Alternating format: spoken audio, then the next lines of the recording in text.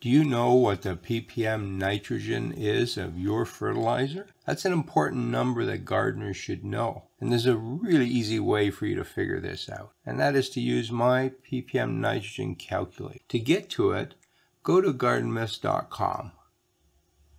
Select the menu item called List of Topics.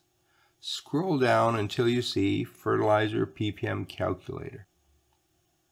And then we can scroll down to the actual calculator here. Now this calculator was designed to help you figure out how much fertilizer you should use to reach a specific ppm of nitrogen.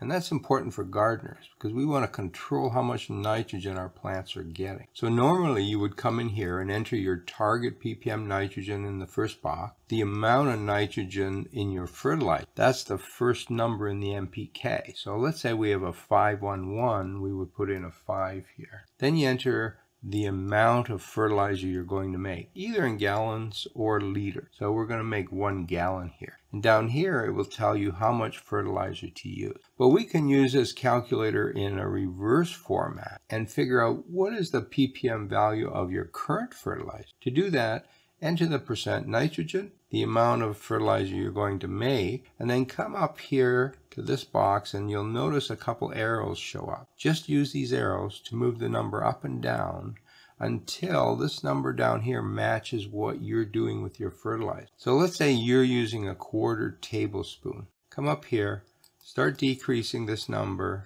until you get to 1/4.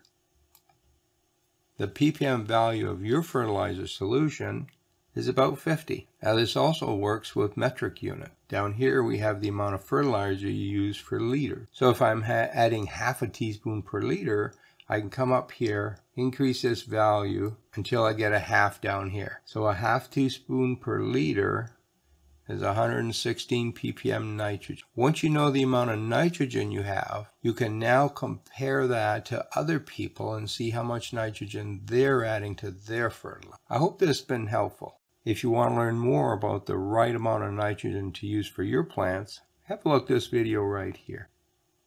Happy gardening.